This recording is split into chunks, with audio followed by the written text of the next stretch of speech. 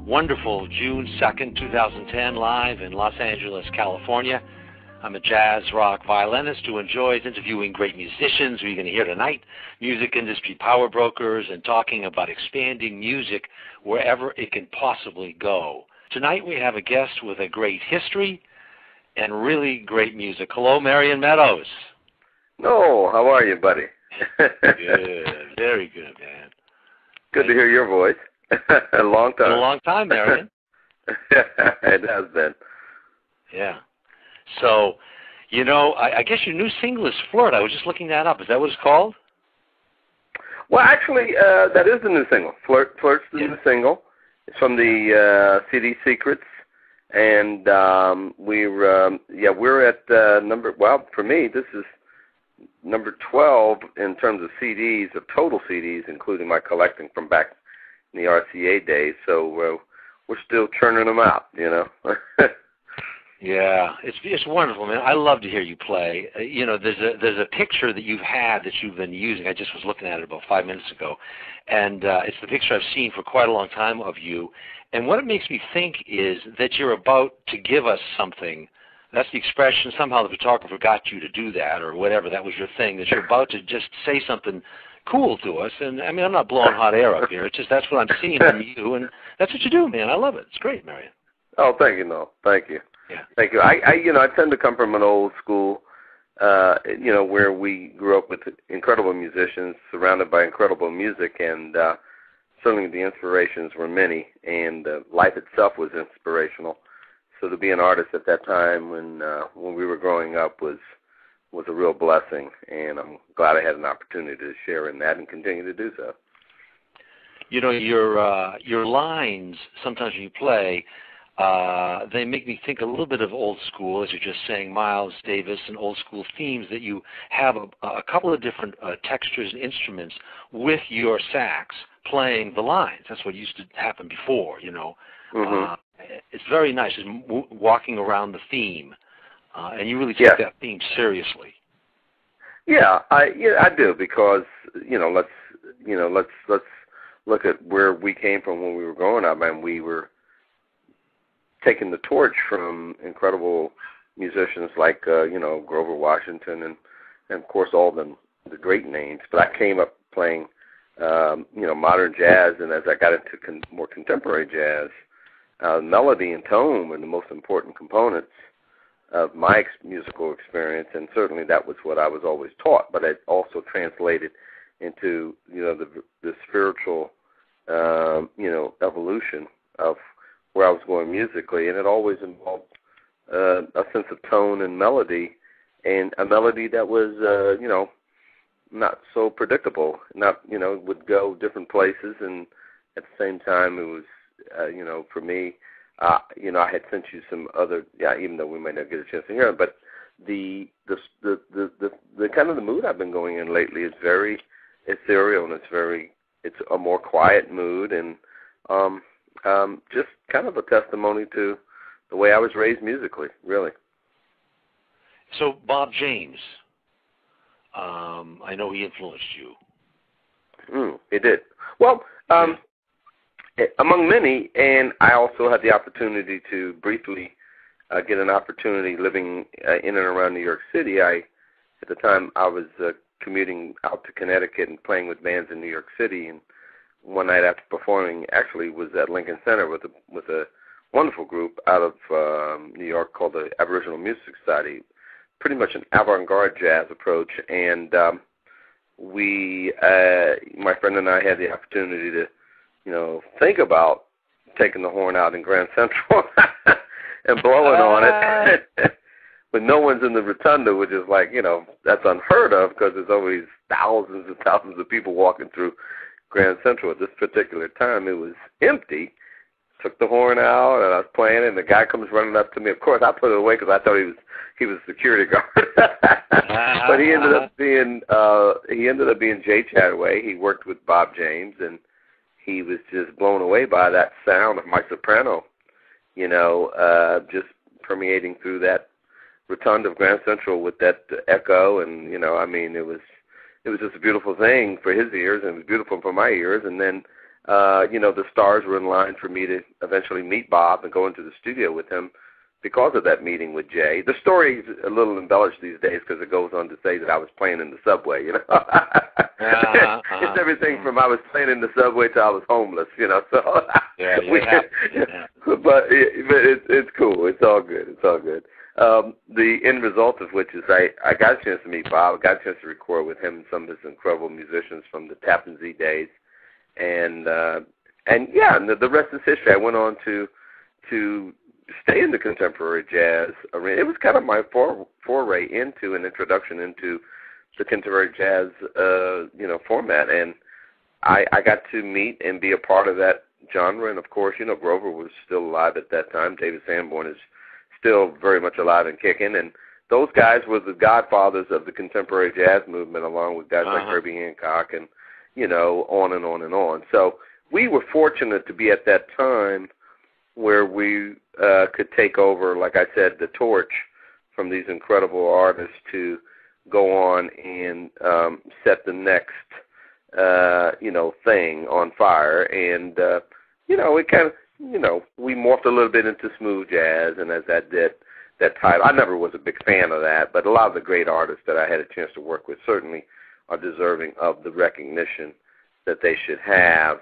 as contemporary jazz artists. And, we can remove the whole stigma of smooth jazz title, and then what comes through is guys who are very conscious of melody and legacy and the continuation of music that at first has some electronic components to it. But, it all comes back around, and these incredible musicians that I've had the opportunity to work with, like Chuck Clove and Dave Valentine and Dave Samuels, and this is a band I had in New York City called the band of guys that I got a chance to play with that was incredible, called the Fantasy Band, and on and on and on. So my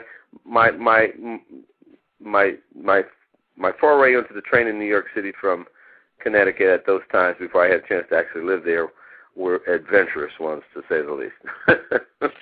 Yeah, it sounds like it. The mellow, bluesy, soulful, communicating themes that you play, Marion,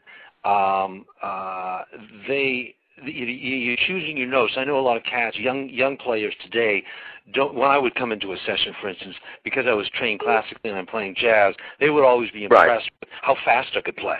And I'm thinking, turn and say, man, it isn't speed at all. It's like, what are you saying? What do you want to say with your instrument? And that's what's so cool about you, Marion, that you're saying something. I guess I would call it blues, but whatever. And that's what I'm getting. And as I play with younger people, I do want to let them know that they have a responsibility to talk to the audience, and that's your job. Yeah, I think so. I think that's where we pick up. We take an intermission and we pick up there, musically speaking, as music goes from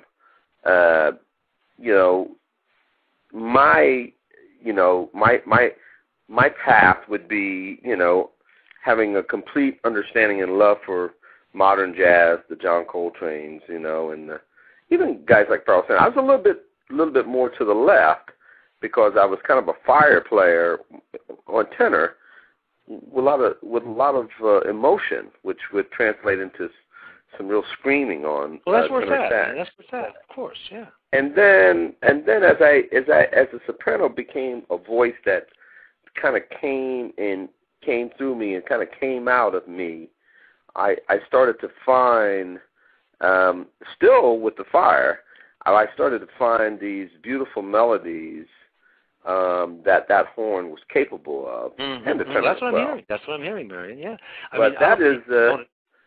that's kind of like the voice that kind of, if you were going to have reckless abandon and then you give of yourself and humble yourself and let that come through, then you're absolutely right. That would be me. If I were to say, what is me? Well, that's what it is, absolutely. Without even trying. And, bluesy at first, and certainly influenced by all those who certainly were my influences. And, Grover always told me to find your own voice, You can sit down and listen to my records or any other guy's records, Sonny's it or anybody, until you're blue in the face. But until you put those down and step out and become who you are on your own horn with your voice, then that's when you'll truly be a voice and one that people will recognize. So I'm glad I did that.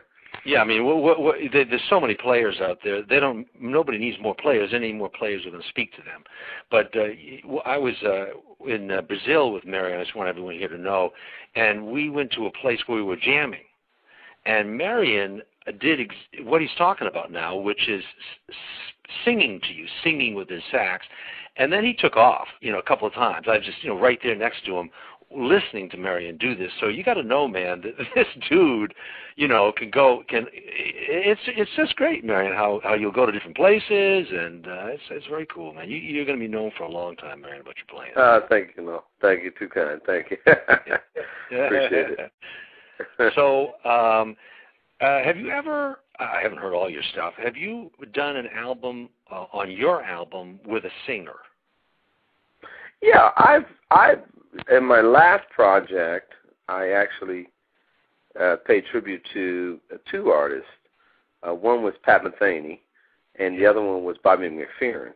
The song that Bobby McFerrin that I did of him was showcased by a young, new up-and-coming artist who's sort of a crossover folk slash, contemporary singer, and he comes from New Hampshire, but he sings a real song. So the thing that intrigued me about him was his voice and the way he executed. So I asked him to sing this Bobby McFerrin song, which he'd never even heard before, and it was a song called Friends. So the message was one that I wanted to put across because I feel as though that I've been blessed in a community of musicians that's been so gracious. Like, for instance, you and I, it's been, a few years since we did the last Brazil thing, but, we talked to each other on the phone. It's like we never missed a beat. That's the kind of people that I've had a chance to be around who I could truly call my musical friends, and in many cases, just friends, And this song was a Bobby McFerrin song, and the gentleman that I got to sing, his name is Brian Chartrand. Incredible execution of the song. So it's on the secret CD for anybody who wants to check it out. The other song I did it's on the secret CD. I want everybody to know that. It's on the secret CD. Yes. Okay? Yeah. It is indeed. So on the other song that I did, which is not really a vocal, in terms of actual prose, it's kind of like a doo-wah-wah-wah song in the background, but it's a Here to Stay, Pat Metheny song. And the background parts are done by this same fella, and Brian Chartrand, who goes off on a different departure for him, which just goes to show you that without getting too far off the beaten path, that you combine vocalists with instrumentalists, and which has been going on since music has started. But with that in mind, without really worrying about the boundaries of the music, that it has to have, a particular commercial component to it, that it's only a song, and from beginning to end, it's an adventure, and it happens to be sung. So here's a guy who has the opportunity to, come on board with us, and we're all jazz artists, has the opportunity to come on board, do his thing, and then here we are, featuring him on a jazz record. So, that was cool. Brian Chartrand, he's the one to watch out, to keep your eye on the radar. So when you have, I went through this issue myself. When you bring a singer on your album, your tune, and of course the tune is going to be introduced on the radio. Here's Marion Meadows playing blah blah blah with the singer. And so you're sort of negotiating yourself around a singer, and I know a lot of guys have an issue with that because it's your album, your tune. Right. It's a little strange, Well, and that's interacting more, and I've done, I've had many vocalists on over the years. This is not the first time. I'm just speaking about the most recent experience and how it came to be. Each individual track that you experience with a vocalist when it's on your CD. And again, that's right. You're inviting a person to come on to share in your space, in your spotlight, and they get a chance to come over. And then at that point, you can just say, well, I'm going to step back and feature this person because it doesn't always have to be saxophone, saxophone, saxophone. Mm-hmm. That's always the way I felt about it. Even on stage, I don't feel as though that I always have to be hogging the stage all the time, and my musical space has to be the only one filled. And therefore, I give the opportunity to my band members to shine as well, which creates a much more harmonious and giving a musical environment. So, but vocalists, hey, I wish I could sing because it would be me.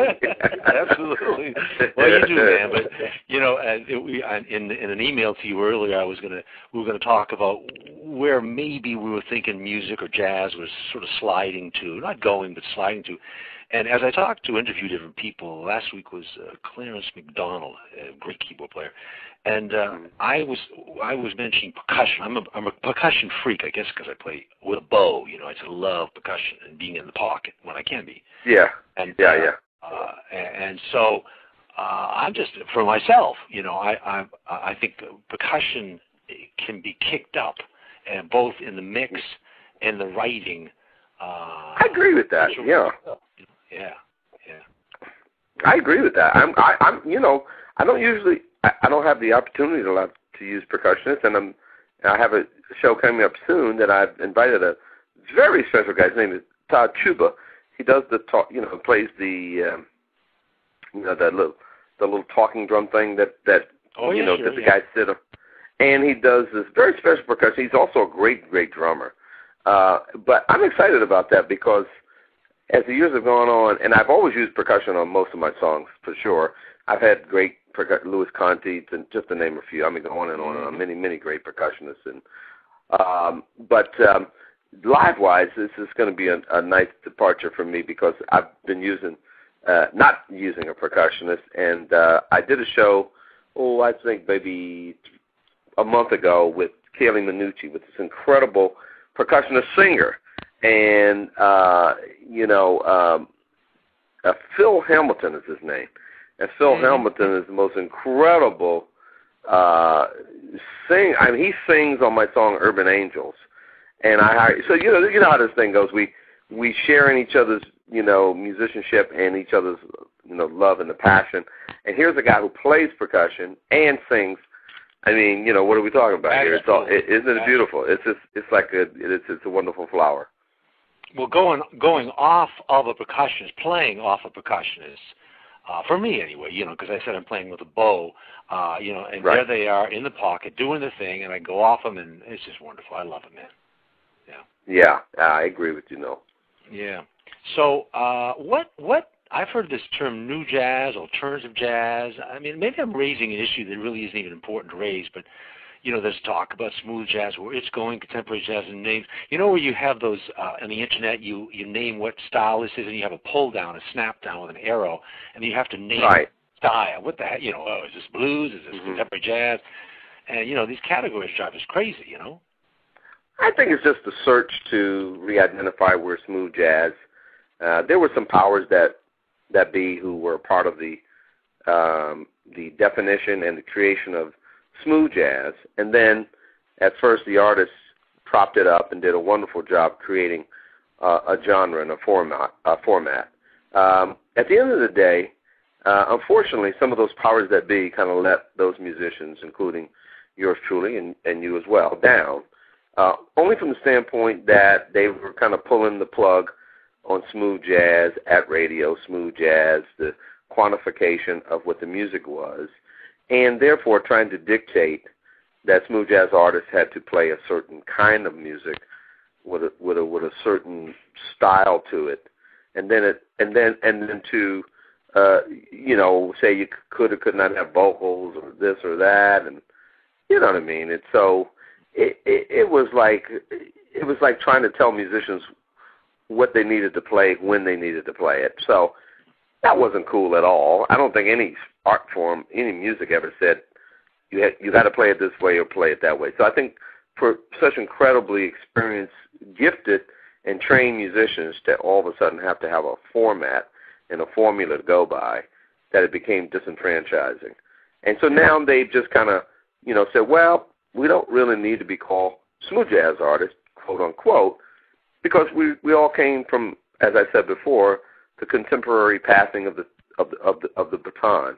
And so contemporary meaning that it's the next version of the style of jazz, which is, what is that would be next? Is that, well, maybe that's an owl in the background, doing an owl call, who knows? But yeah. But I just think that contemporary jazz is what it always was.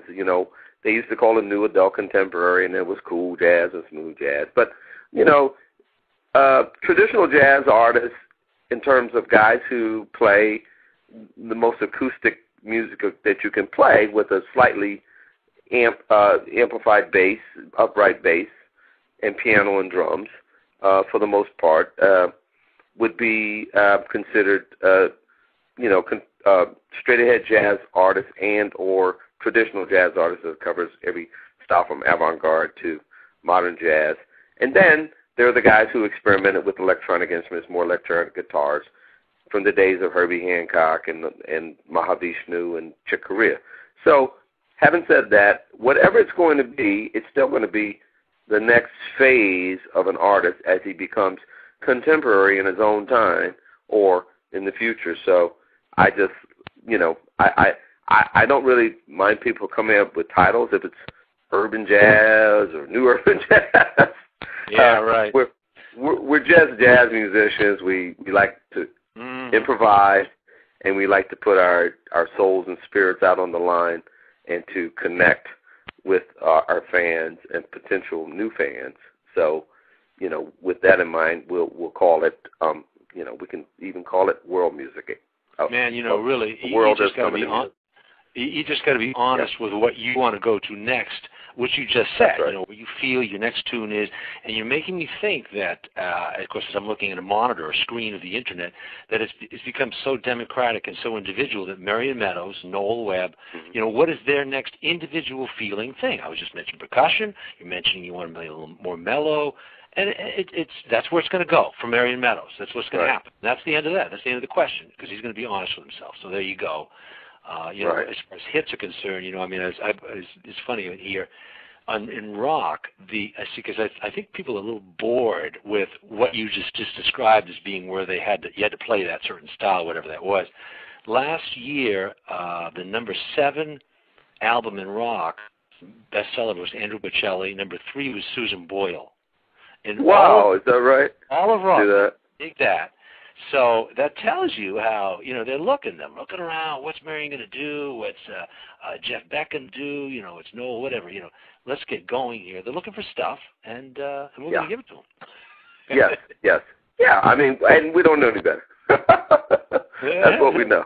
That's right. Yeah, and pleased to do so, because I certainly do champion that music progresses, and that we have a very active role in educating and re-educating our children as they come up, giving them an opportunity to dig into the treasure chest that we have been so fortunate to be a part of.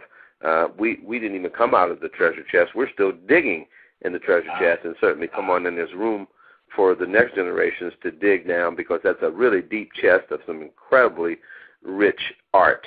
Everything from music, dance, to theater, to old movies. So there's a lot in there to dig around and find that will certainly be stimulating to the young the young artist to be. Yeah, I was telling you about the interview last week with Clarence McDonald. He got very passionate, almost angry, and said, it is the responsibility, he really emphasized the word, that each of you guys, he's talking to me, you have to grow. If you just sit there, and just play the thing you've been playing and being successful, it's your responsibility to grow as an artist, so that's what you have to do. Yeah.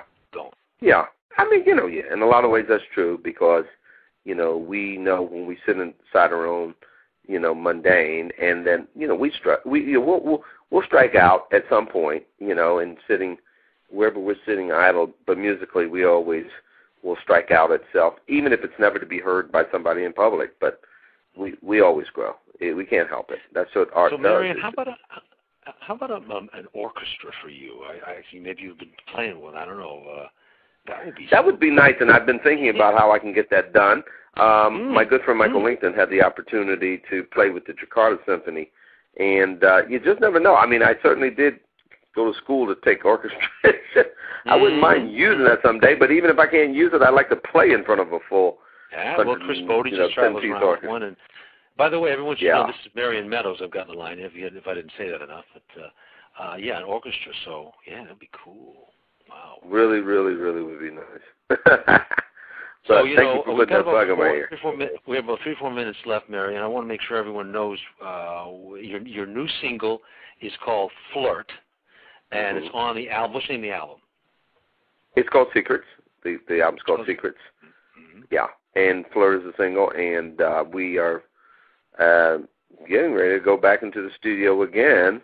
We're kind of reshaping, and I also, before we go, I wanted to let you know that I've embarked on a very exciting venture. If you got a second, I'll tell you about it. Yeah, please. Okay.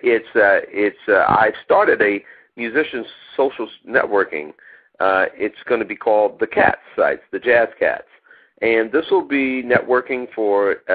We have sax cats, piano cats, guitar cats, bass cats, drum cats, and obviously we're going to have to get a violinist cat. Hey, so, baby, come on, man. That's right, and we're going to have all trumpets, all that. So these are social networking sites with self-identified, which will be for the professional musicians and fans. There'll be music referral services involved in these sites where musicians will go to town, and they will have top sidemen available with their schedules virtually available in each town. When a guy gets into a situation, they can go to this virtual calendar and see where guys might be available and how you can get in touch with them. There'll be a sort of built-in Jazz Cats eBay for guys who are trying to, one guy wants an old DAT machine, and another guy wants to sell one, and a guy wants to sell a Boss Reverb. So we're going to have that as well, and there's going to be lots of blogging about instruments, what kind of setups you play, on and on and on for stuff for guys. I'm getting chat questions about where can they hook up now to that, or how can they keep in touch with that, Marion? Well, right now they can sign up at Jazz Cats with a K, and all the cats will be with a K, so it'll be at Sax Cats, which is online right now, saxcatswithak.com, and you can sign up for it. The sites will start to come up in the next month or two. They're going to be up fully functional and running, and we will be rolling down the road, and it's going to just be really, really cool because I'm going to give an opportunity for the journalists on the sites will be the musicians themselves. So I'll have like Gerald Albright writing about Branford Marsalis, and maybe Rick Braun writing about Miles Davis. So it'll be just so cool because it'll be driven by musicians for musicians, and the fans will certainly come there and just have a ton of fun because I want the guys to tell some of their road stories and really just kind of have a really great time. And there'll be downloads. We're gonna feature CDs that are hard to get, up and coming artists. We're going to feature all of the facets worldwide, guys from Russia, from South America, from South Africa. This is going to be great. I'm really looking forward to that whole thing. The show is just about to end. Marion, thank you very much, man. This is Marion Meadows. This is ExpandMusic with Noel Webb on it. Yes, sir. And thank you very, very much, Marion. And we'll bring you back another time because you're just great. All the best. Thank you. Anytime. Bye-bye. All right, bye-bye.